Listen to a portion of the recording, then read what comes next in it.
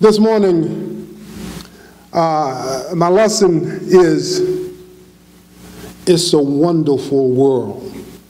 I think I'm preaching to the choir again this morning. I tell you, I like that. You know, I like it. Are there anyone here for the first time? So I can deal then, because we know who and what we are. Not saying that others don't, but we know that we are mighty moving powers of God in our world. And we know that we make our world, don't we? We know that we make our world individually. We are part of this grand and beautiful universe that was made. And we were made in this universe. And we were given the charge of making our world. And we make our world by our thoughts, don't we? And when I was thinking of a topic, I was thinking, you know, this is a wonderful world. This is a wonderful world. What a great world I've made.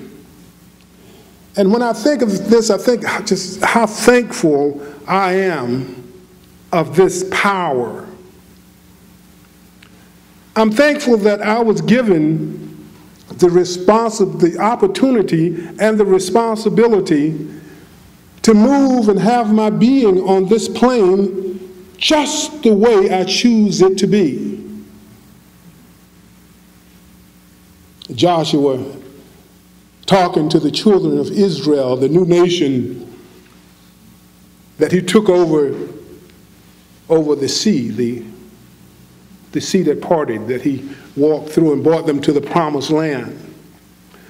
And once they had gotten there, some of them had taken on the idol worship, idolatry, the idol worship of the nations that they had conquered.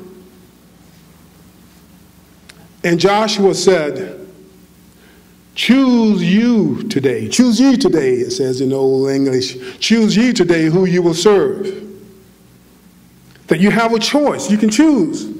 You can choose the world conscious, or you can choose to be the divine consciousness, the universal consciousness, the consciousness where I am in charge of me. That I can stand and say that I'm powerful and that I'm a blessing to the world. Or I can give my power away, as here's Joshua talking to them now. Joshua is an old man at this time, you know, he's getting ready to make his transition. And the record shows that he was 110 when he passed away. So he wanted them to be clear that the promised land had been given to them, the promised land of a land of plenty, a place of plenty, a consciousness of plenty, which showed them in control of themselves.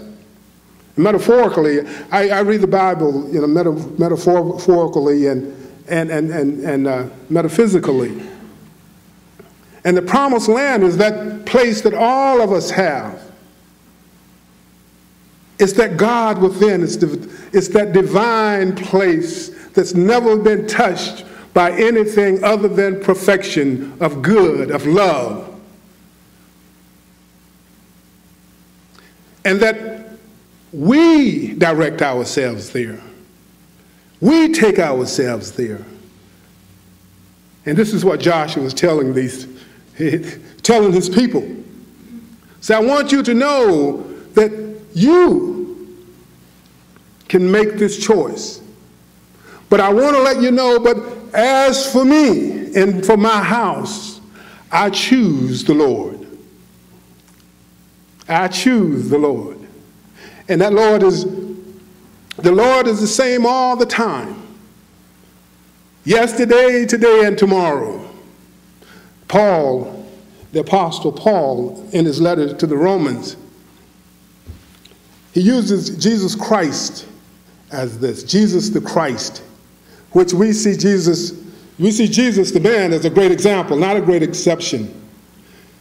But the Christ is the Christ consciousness, is this high consciousness that shines and beams and lights all of us. It's the blessing that moves through us that makes me feel good. It makes me feel good to be alive. But as Jesus, the great example, said, the Christ that's in me is also within you. And Paul saw this and he knew it, and as he was teaching, he said, Jesus the Christ yesterday, Jesus the Christ today, and Jesus Christ tomorrow. It never changes. There's a promised land inside of us that never changes. It's so sweet and so beautiful. So the lesson today is talking about this is a beautiful world. I'm going to see how did I map it out. I had it mapped out, but as you know me, I don't follow maps, and I'm never lost. I'm never lost. Sometimes I'm with people who think I get lost sometimes, but I'm never lost. It's always an adventure. So in running this story today about a beautiful world, I would like to take my time with it because it's such a beautiful season, and give you the reason I chose this topic. This time in Northern California is such a lush, rich, sweet, soothing time, beautiful, pretty with flowers. It's all encompassing. It's as if to me, it's as if the divine spirit has pulled us to its bosom and said, come and rest. I think that David must have been talking about this when he said, the Lord is my shepherd, I shall not want. You know, when I look up at the hills, have you seen the hills? You know, they're about as lush and as green as you're going to get them. You know, this month. But pretty soon the sun's going to come and it's going to turn them red. But now the grass has a sheen on it. And if you drive through the roads, the country roads, you see the wildflowers.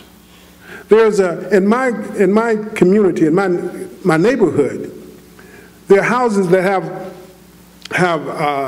it's wildflowers that grow, and they're yellow, and some of them just cover their whole yard, and the owners don't cut their grass; they just let them bloom.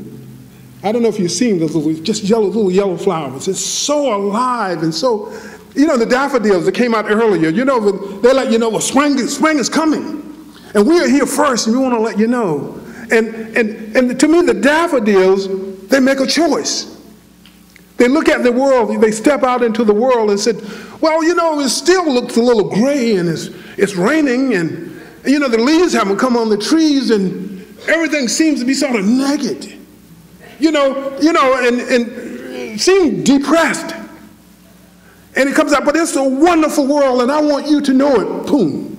And you see these little yellow flowers that come out. Well, that's who we are. The daffodils made a choice, and we make this choice.